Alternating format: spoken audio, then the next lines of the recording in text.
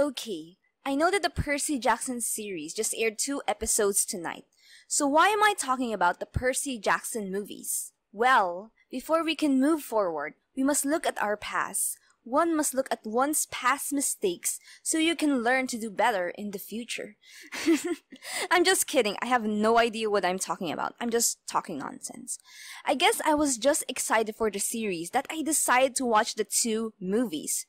Come on guys, it wasn't that bad. And actually that's what I wanted to talk about. How the Percy Jackson movies weren't that bad. Something good came out of it, and that's actually what we're going to discuss in this video.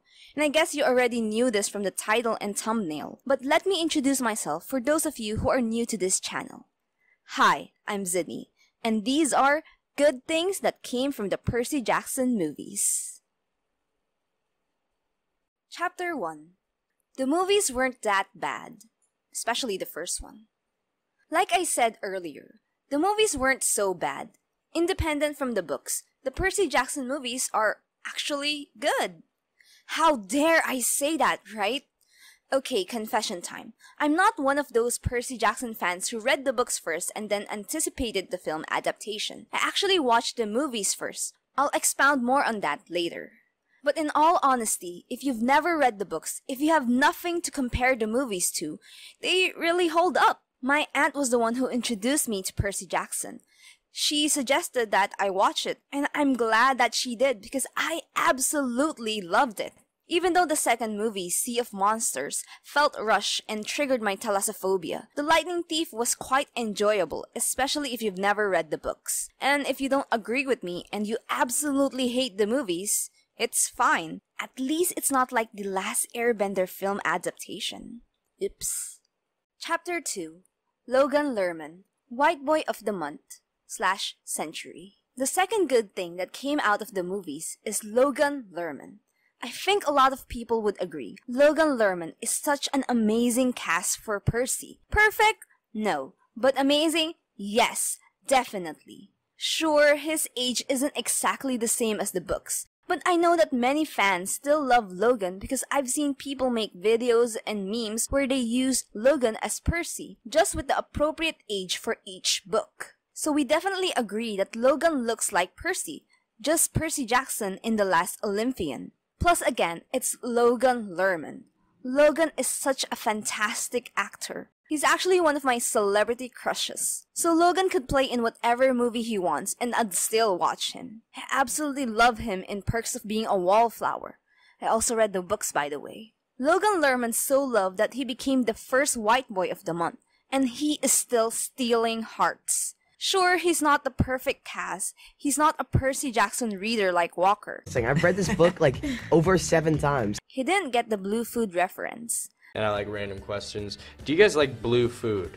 But hey, I'm still thankful for Logan for being the first movie face of Percy. Not a bad face for Percy. Honorable mention to Alexandra Daddario. My sister and I always call her Annabeth in whatever movie she plays.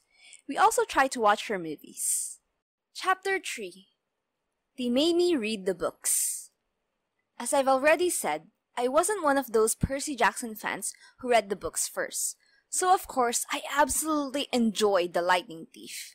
Sea of Monsters was just okay. The ending was a mess even when I didn't read the books back then. But when the Sea of Monsters ended with a cliffhanger, I was still ready to watch the 3rd installment.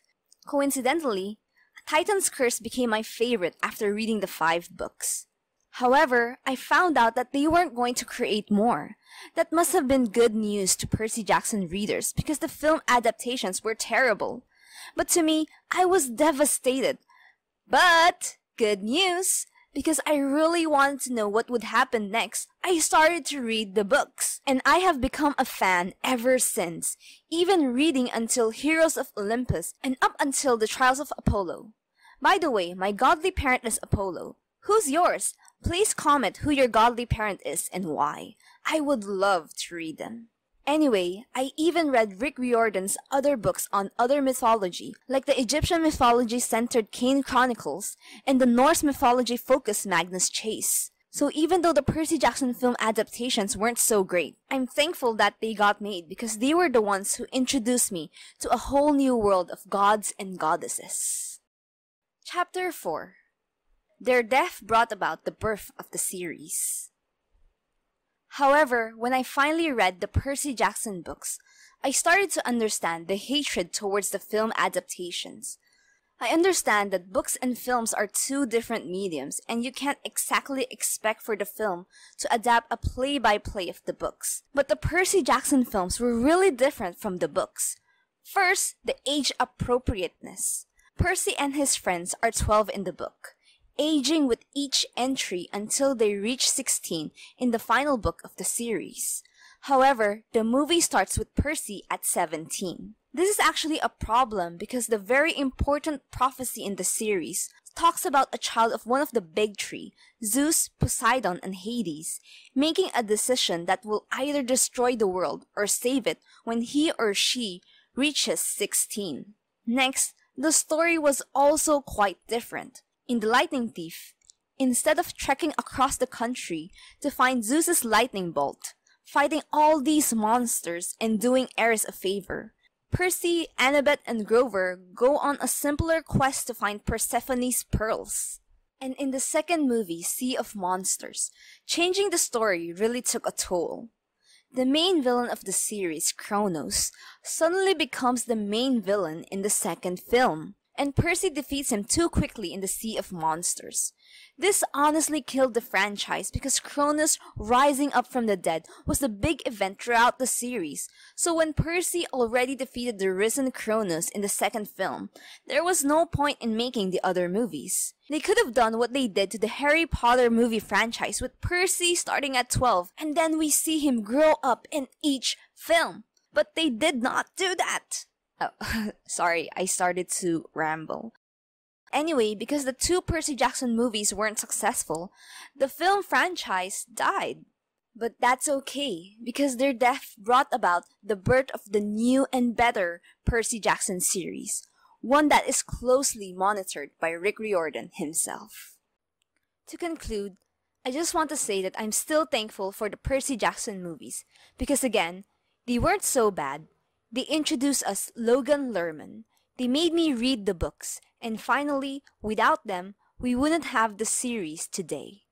And I would take a series over a film franchise any day. So let's give them some love. But I'm really excited for the series. So why are you still watching this video? Let's go watch the Percy Jackson series on Disney+.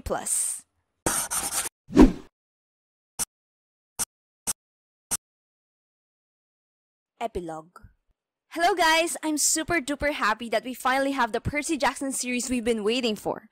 Don't get me wrong, I love Logan Lerman and Alexandra Daddario, but I'm really excited for Walker, Leia, and Arion to portray our trio. To be honest, I was kinda sad about Walker and Leia not looking exactly like Percy and Annabeth physically, but Rick chose them for a reason, so I completely trust the creator of these characters. By the way, I'm starting to reread the books while watching the series, and we'll see if it becomes a video. Anyway, don't forget to like and subscribe. See you next time. Bye!